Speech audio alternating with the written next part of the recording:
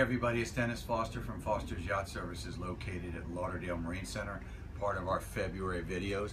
And if you've been following our 444 Carver, we've been refitting for about 18 months now, 16 months actually.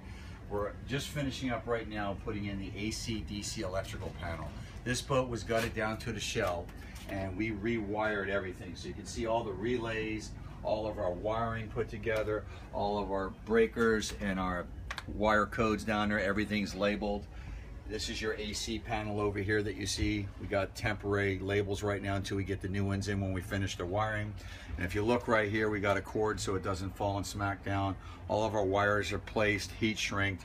And if you look up here, when I turn this in, you're gonna see this, the 12 volt DC panel with the voltmeters. It's all powered up right here. In the corner here, you'll see if I move this, you got the generator power, the digital gauge, and the black water tanks. So this is a lot of our electrical that we're just finishing up right now on a rewire for everything below the engine room. Once we start ripping out the rest of the interior, we'll locate outlets, refrigerators, and then when the carpentry comes in, we'll put in the final stuff. So Dennis Foster from Foster's Yacht Services, located at Lauderdale Marine Center, part of our February videos on our 444 Carver rewire on all our electrical, signing out.